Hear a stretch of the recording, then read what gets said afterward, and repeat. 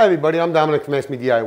Now check this out. In this house here, we have this big foyer here, and we got this long hallway, which is pretty dark. I mean, close that door there. I mean, look, it's pretty dark. You know, you turn the light on, boom. Okay, but like, you know, a night light, you know, is really not doing here, and put a night light down in this foyer here. You know, you got an L-shaped staircase. It's pretty big.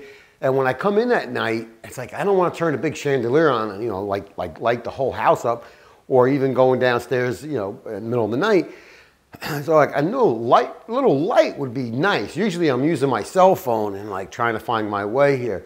And again, the hallway. Now this is daylight out. I mean, the sun's not like blasting in right now, but it's still, you know what, like 11 o'clock in the afternoon or morning.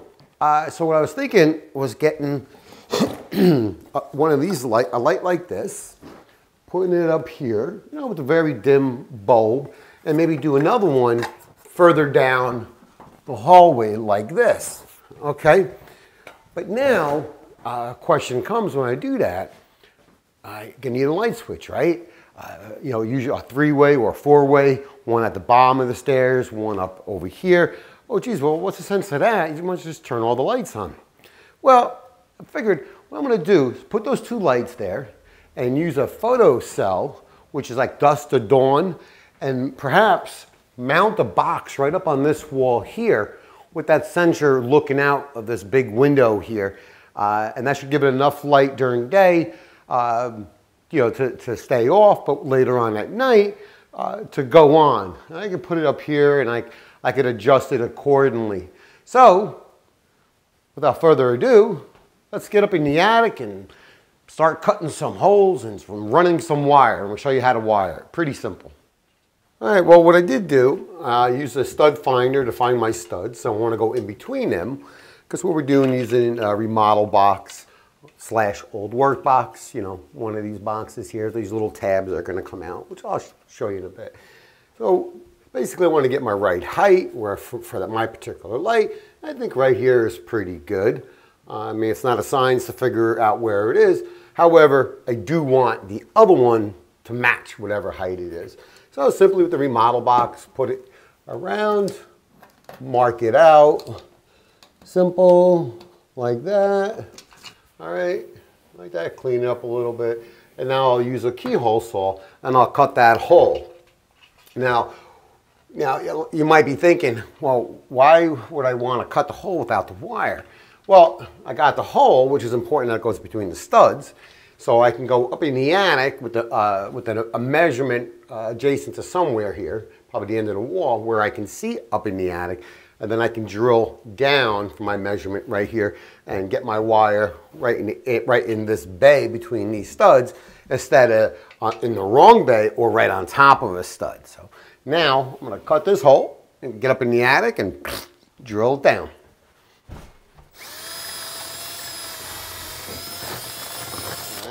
All right, well, lucky enough, I drilled it right.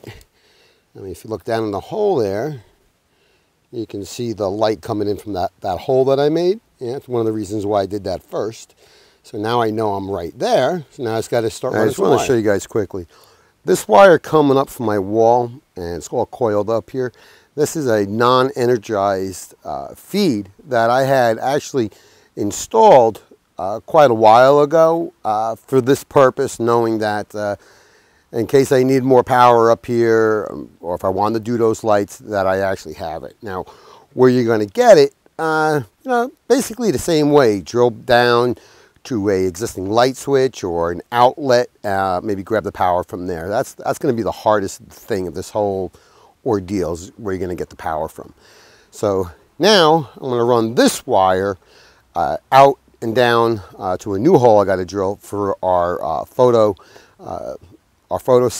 or a light switch if you decide to go that way. Right here, higher up in the ceiling, is where I marked out for our little square box.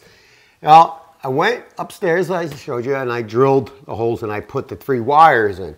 Our wires now are going to be our first light that we drilled, the wire for that, our second light, and our power in. So long as I'm right, I don't make a too much of a fool out of myself in the video, I should be able to cut this open and pretty much, hopefully, reach in and grab my 3 wires. Hopefully.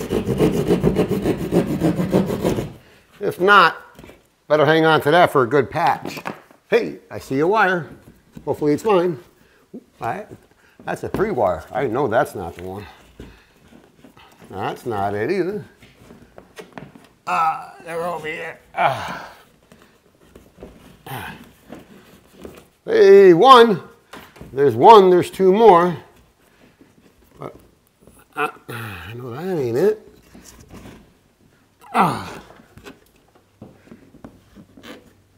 I'm gonna have to get a hook to get them out. But I got 1, so there's 1. I got that. All right, now wiring our first light here, I want to show you what I have here. We have our neutral tied to our neutral for our light, which is our white, our black, our hot, our feed there, all right, black to black. And our ground is grounded up into our wire, to the box, and we have our ground screw here for our cross member. Now yours might be a little different, but the wiring, you can rest assured, is gonna be the same. Okay, well we got our 2 lights mounted now. The one overlooking our foyer here, and the one further down on the hallway. They're mounted, I tested them, the lights in them, the whole bit. Now to the really fun stuff. Now we get to wire all these wires to our photocell. And that's really what your big question is. How do we connect all these to a photocell, right? I mean, running the wires, drilling it, that's easy stuff. Let's get to the more, which is really easy, but more like to the mind-blowing stuff. Let me explain what the photocell is. Here we are right here. On the back of it, we're gonna have 3 wires. We have our white, which is our neutral, and our black, which is our power in this case. So you notice we have a red one, right? Where a lot of switches, you just have 2 blacks or 2 screw terminals, right? Doesn't really matter which way, and it will work as far as that goes. Okay, but on this kind of switch, we have a black, which is our power in, and our red, which is our load, which is power out. And that's real important when you're using these electronic kind of switches, either timers or whatever. That's real important. And it's important that it has a neutral as well. Okay, so now we're gonna get back in this box. Now we have all our wires. We have quite a few of them. We're gonna get all our grounds. We're gonna tie them together and terminate them with the wire cap. We don't have a ground on here, so we don't need it. We're gonna get all our neutrals. We're gonna tie those together and connect our neutral. Then we have our power in wire, which is gonna be connected to our black wire.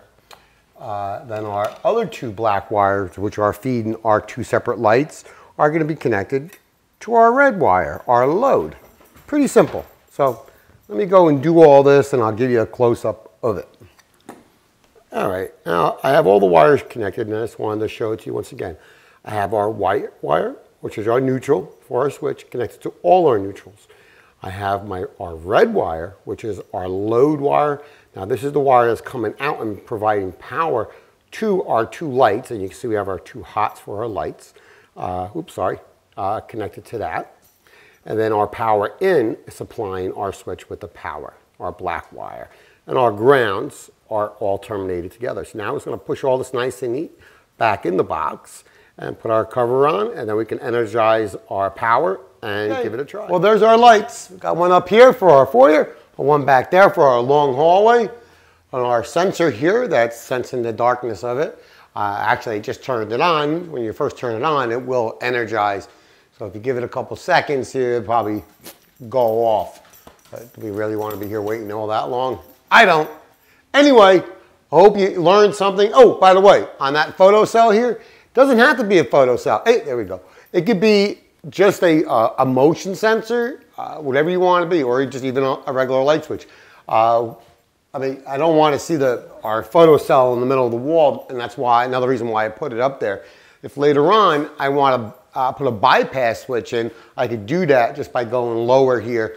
You could do a bypass switch, but you would need a diode in that because you can't inject power back like that because it's going to feed back and probably screw things up. Not a big deal. Anyway, I hope you learned how to do something. I thought it was pretty cool and I needed it here. Anyway, thanks for watching.